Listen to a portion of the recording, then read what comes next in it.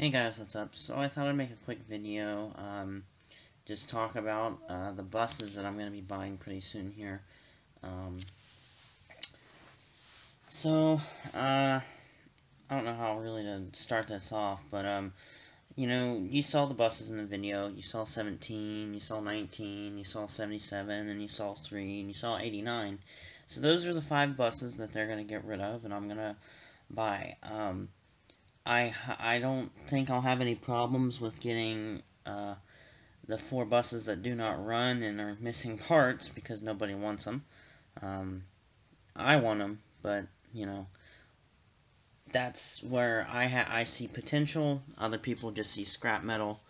Um, so um, what this video is basically about is suggestions on what to do with the buses. I know I'd like to restore 3, obviously, and bus 77. Those 2 are definitely going to get restored. 3 will get restored first, then I'll work on 77.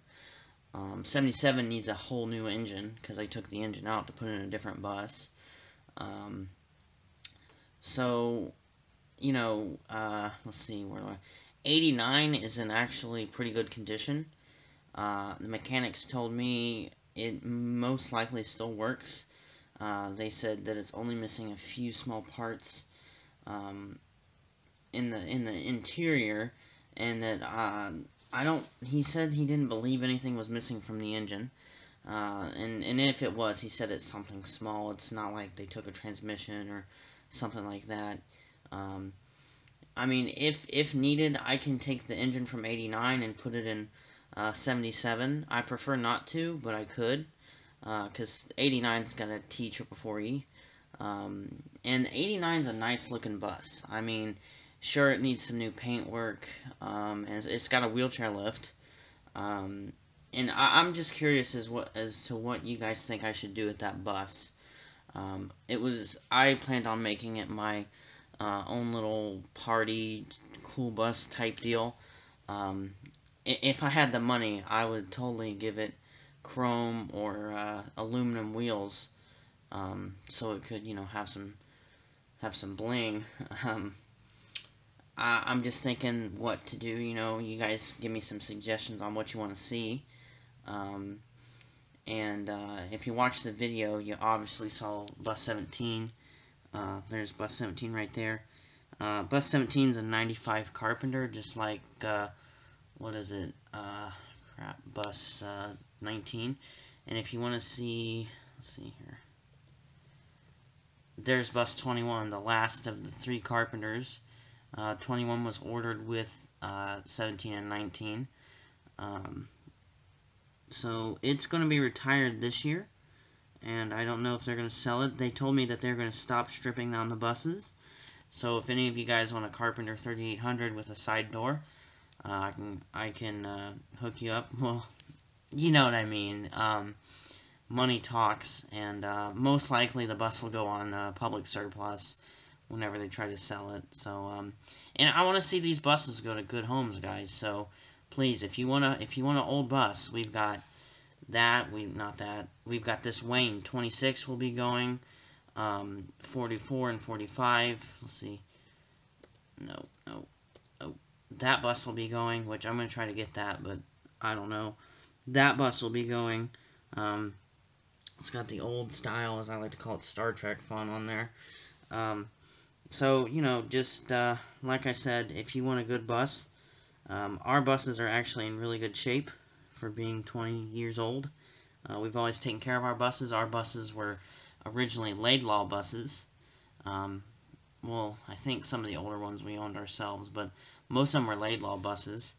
But yeah, this one wasn't, because we bought it after we got out of because we went Laidlaw.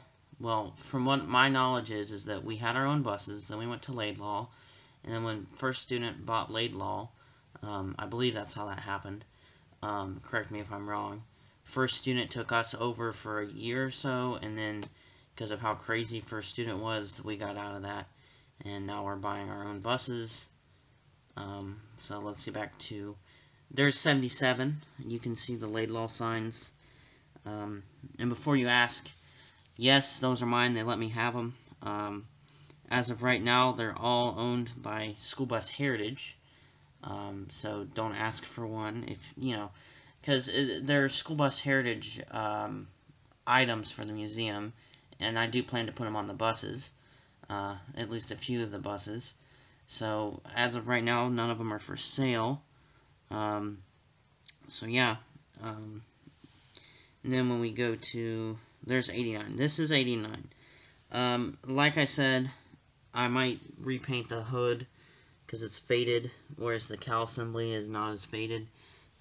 That needs to be painted back up there, but I don't know if I'll paint that just yet.